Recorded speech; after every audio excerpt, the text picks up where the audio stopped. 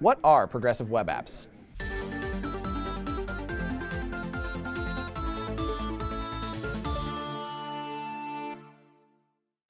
All right, we're pleased to be joined by Brandt. He has been working on web apps since 1997. He is a master of the web. He's literally a webmaster.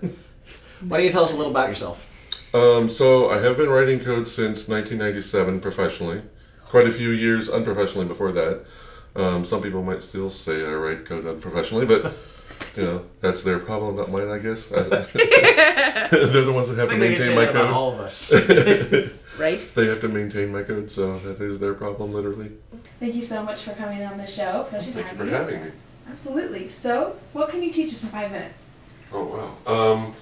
So lately I've been really kind of interested in progressive web apps. I've heard the term a lot, and one of the things that I always talk to clients about is, do they actually need a mobile app, right? Because a lot of people don't need a full-fledged mobile app. If you don't need to get a hold of the accelerometer in a phone, or if you don't need to do some other physical things, then you probably don't need a mobile app. You can get away with a good responsive web application. But now we're starting to talk about progressive web apps, and the browsers are coming along to the point where you can actually do some of these things that you used to only be able to do in phones. For instance, you can send push notifications from a web application. But the idea behind progressive web apps is that as the internet connection fails or gets weaker, the response, the website, gets progressively less enhanced. And as your internet connection improves, we can do more stuff, so all of a sudden I'm showing you more stuff or doing more stuff. And I started off by watching Nick Molnar's course on Pluralsight. If you have a Pluralsight subscription, it's definitely worth watching. He's got 2 courses on it. One is almost exclusively on service workers. But one of the things that he says, and it kind of solidified in my mind what progressive web apps are. So for instance, what is this? Looks like a staircase. Yes. What happens if the stairs are moving? Is it an escalator? That's an escalator, right? So what happens if the electricity goes out? It's not an escalator anymore. There's stairs again, right? So you can still get to where you want to go. It's just progressively, if I have electricity, progressively the experience gets better, right? And to me, that kind of solidified in my mind what progressive web apps are all about. If the browser can't, we've been doing it for a while with JavaScript, what do they call them? Fill-ins? Polyfills? Polyfills. So we've been doing this for a while with JavaScript polyfills. So if the browser doesn't have this thing available, here's some JavaScript code that I can put in there that will polyfill this enhancement in. But now we're starting to get into things like, if the browser doesn't have connectivity. Not having connectivity is kind of easy to detect, and we can offline some of that stuff, cache what you've been to. If you try and go to something you've never been to before and we don't have a cache, then we can just say, hey, you know, we don't have an internet connection, so I can't get to you. The trickiest part of progressive web apps is what's known as Li-Fi, right? Where it looks like you have a signal, but the signal's so weak that you can't really do anything. And that one is really hard to detect, and generally what you want to do is go ahead and serve up the cached version, and then when you finally get the data back from the server, you can actually update that data in the browser with the actual fresh data. A lot of the times what people do for offline data is they'll put a little bar at the top that says, you're currently offline, anything you do right now will be synced with the server once I have good connection again. And unfortunately there's no way to say your connection's bad, but we can go ahead and serve you the cache data, and we can say it's from cache, and then once we get it from the server, we can update the cache and then update the UI.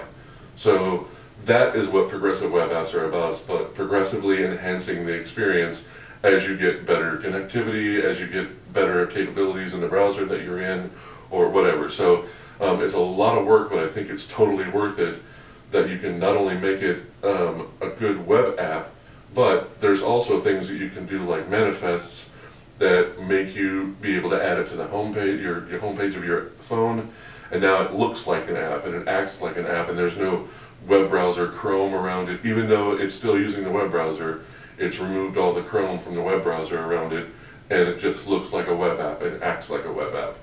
So, and that to me is super exciting, because now I can take my web development skills. I've done mobile app development and web development, and mobile app development is always tricky because you have to deal with the stores that you're going to have to put the app in, and you have to deal with the different versions of Android, the different versions of iOS.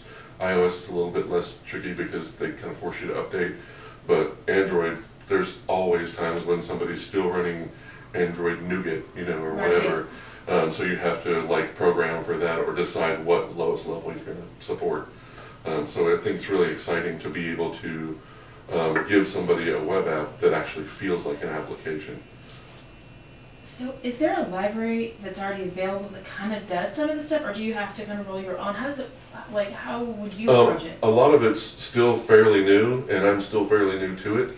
But service workers is probably the biggest thing, just because all service workers do is they sit in between your web page. So you've got your server here, bad drawing, but I've got my phone here, Wi-Fi, and when it makes a request, it goes through this service worker. That's supposed to be a cog, not a flower. It goes to the service worker, and the service worker just forwards it onto the server. If it can't find a connection, then it pulls it from cache, and so you can code this service worker to do what you want it to do.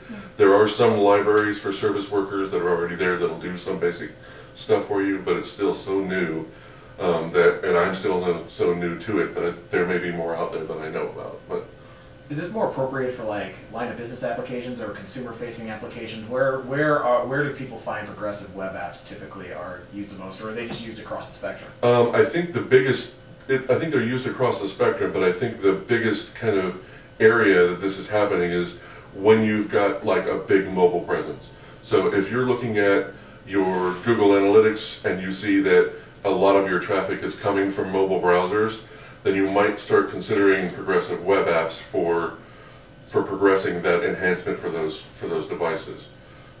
For me, that's what I would do, is like look at my traffic patterns and see who's coming from where. Gotcha.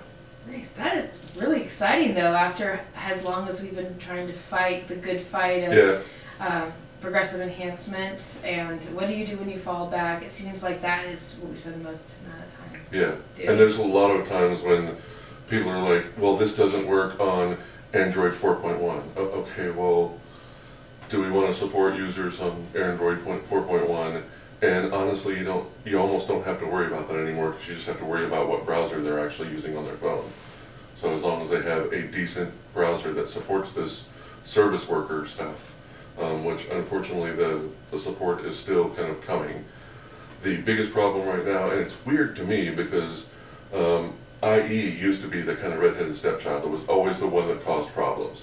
And now we're getting to the point with like IE 10, IE 11, and Edge, where it's up to date with all the rest of the browsers, it's supporting all the right standards, and now WebKit is becoming the redheaded stepchild, and Safari. So all this stuff that you do in all these browsers, you actually have to do it a second time specifically for Safari if you want to support Safari browsers. So it's a little weird. No, but thanks for the overview. That was actually pretty enlightening. Yeah, it was I fascinating. appreciate it. Thank you for your time. Well, thank you for having me on. It's great to be here. You bet. Thank you.